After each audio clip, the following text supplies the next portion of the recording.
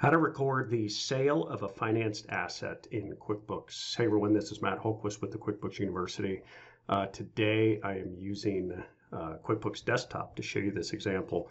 Now, the sale of a financed asset, this basically just means, you have a vehicle, a piece of equipment, whatever the case may be. It even could be a building, and you have some kind of loan on it, so some kind of financing. A lot of people get confused thinking that there's going to be a gain, which they're thinking the difference is between what you sell it for and the loan balance, but that's not the case. The gain or loss on it is the difference between the sales price and your cost basis. And your cost basis is the original purchase price of this asset less any depreciation you have taken in the past. That's called accumulated depreciation. Okay, so I'm going to show you a way to record the sale of a financed asset in QuickBooks, so you can record the gain right, record the cash you get, take the asset and the loan off the books, etc.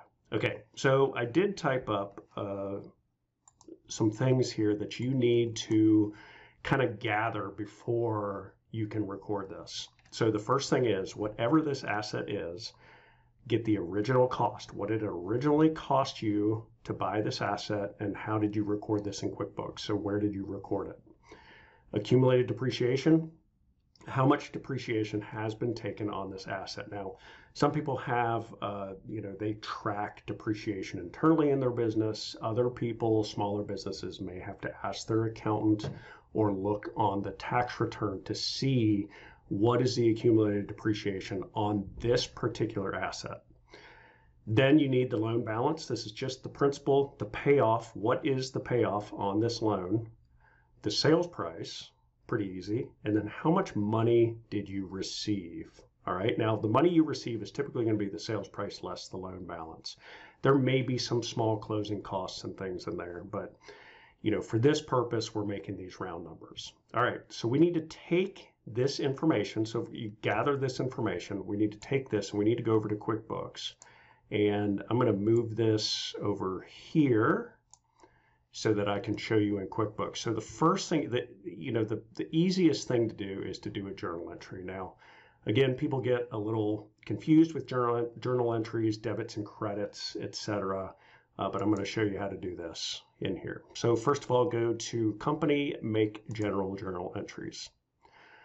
All right, so the date is going to be the date of the sale. We'll say it's 12/15/2023. And the entry number, typically you should have some way of putting in a way to know who made the journal entry. Typically we do our initials or company initials, etc., if we're doing it for a client. So we'll just say that's MJH, me. All right, so the first thing is the account. We got to choose the account. Let me bring this back over. All right, let me pull QuickBooks back up here. All right, so the first one is going to be the asset.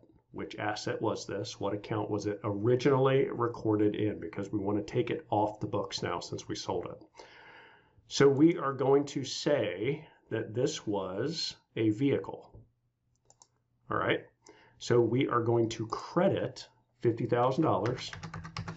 And that is because a credit reduces the assets for vehicles on the books. So we want to take it off the books. When we bought it, it would have been a debit. Now we sell it, it's going to be a credit. Next is going to be accumulated depreciation. All right, so we want to take accumulated depreciation off the books, and you can see here that that is $20,000. All right, so $20,000, we want to make that a debit because when you record accumulated depreciation, it's a credit. Now we're doing a debit to take it off the books.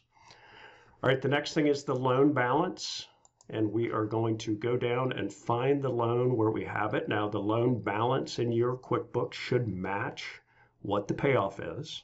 All right, so we're going to say this was a loan on a dump truck, and we're going to debit this for $14,500.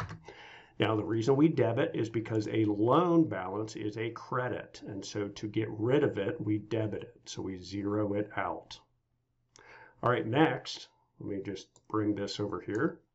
We've got the sales price, $37,000. Okay, now that doesn't go into the journal entry. I'll show you how we figure out what goes in the journal entry. But right now we're going to say money received, $22,500. All right, so we are going to say checking, that we put that into the checking account. That was $22,500. All right, so let me debit that, because a debit increases the checking account as an asset. Then we have this leftover $7,000 balance. All right, so let me show you this. The gain on this is going to be the sales price minus the difference of these two numbers, the original cost and the accumulated depreciation. So at the beginning of the video, I said your cost basis is the difference between these two. That's $30,000.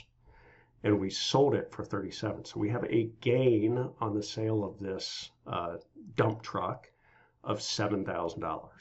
And that's what this remaining amount is.